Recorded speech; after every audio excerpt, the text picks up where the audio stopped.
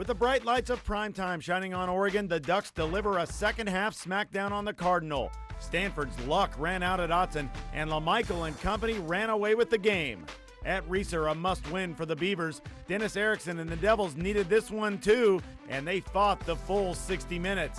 At the Coliseum, the Huskies try to kick a 14-year streak to the curb, and another Pac-10 unbeaten falls by the wayside. As the old saying goes, if you can't get 1 yard, you don't deserve to win the game. That surely applied at the Rose Bowl. The month of October is here, the conference race is just getting started, and so is this edition of Inside the Pac.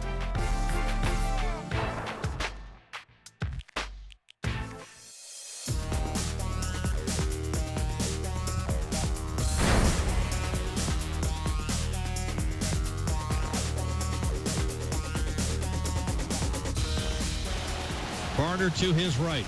On step option, going to go right. Thomas going to keep it. Oh, what a fake. Touchdown, Thomas. What a fake. Touchdown, Thomas. Put the ball out like he was going to get rid of it and held on to it like it was a loaf of bread and brought it right back in.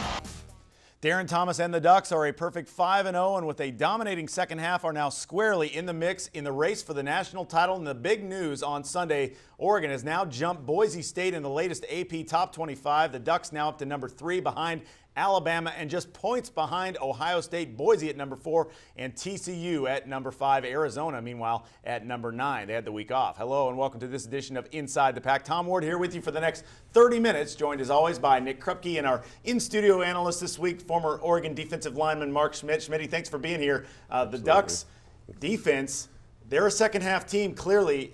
There's just something about that second half they love, isn't there?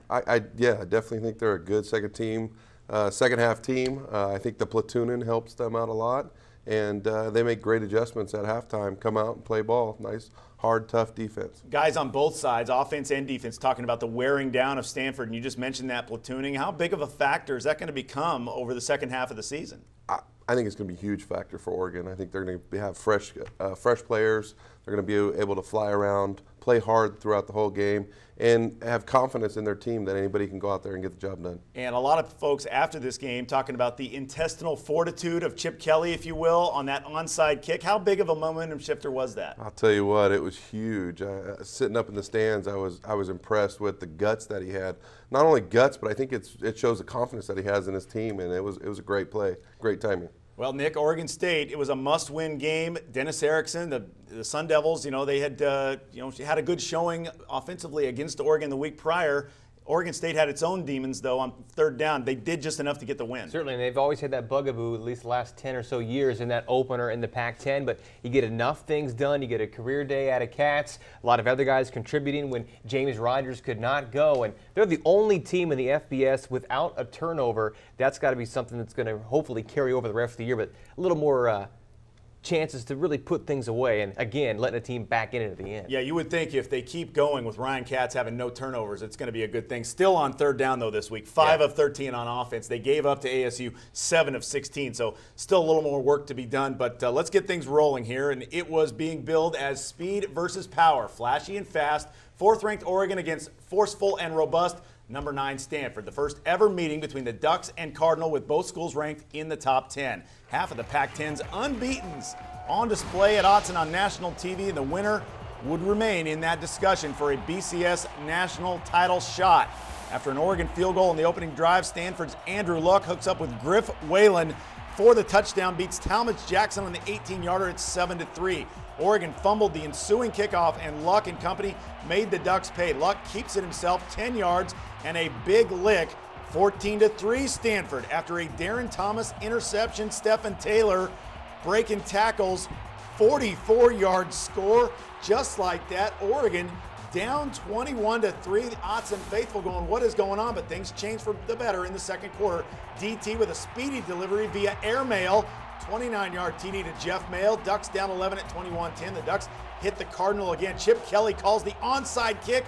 Check it out. Rob Beard follows it and jumps on it. So Oregon's got the ball, and the Ducks turn it into points. LaMichael James from the 5-yard line. Oregon now within 4 at 21-17. But back comes Luck, showing why he's one of the best in the country on play action. Look at this. Kobe Fleener all alone down the middle. 36-yard score, make it 28-17. The Ducks did punch right back, though. Thomas to the true freshman on the pump and go.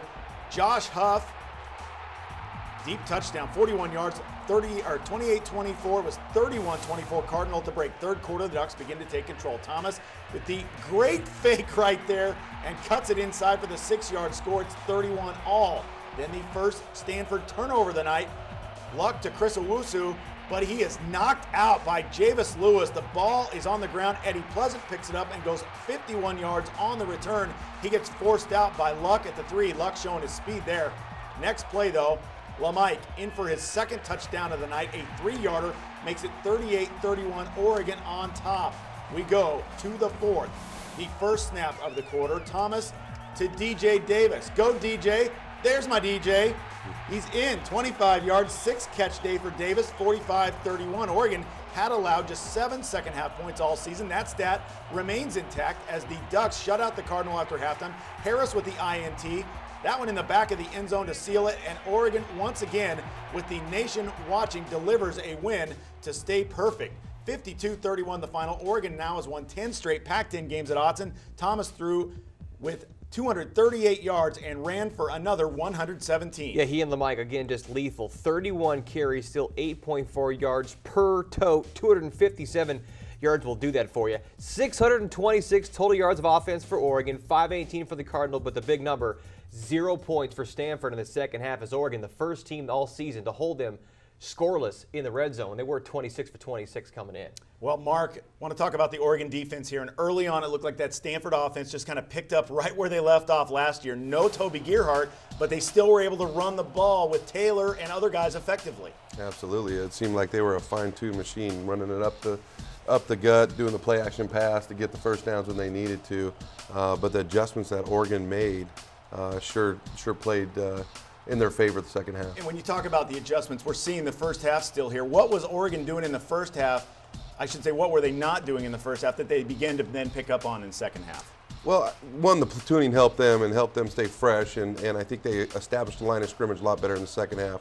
In the first half, their linebackers seemed like they were in tighter, and the adjustments they made in the second half, they moved their linebackers out, moved their weekend out a little bit more, and were taking advantage of their speed a little bit against the strength of Stanford's offense. And we saw the Kenny Rose sack. They finally got to him in the third quarter, and that was big. That was huge play, huge turn of events for them. I think Kenny Rowe used his speed finally, got on the edge, and made a good swim move to get past that tackle. It also set it up to where it built a little bit of energy, and Zach Clark started getting in there a little bit, as well as Brandon Bear. Well, and then also Darren Thomas, running for 117 yards in this one, so showing now that he can really be that dual threat that Oregon fans have been dreaming about since Dennis Dixon left. And Masoli had it a little bit, but that ultimate weapon like Dennis Dixon was.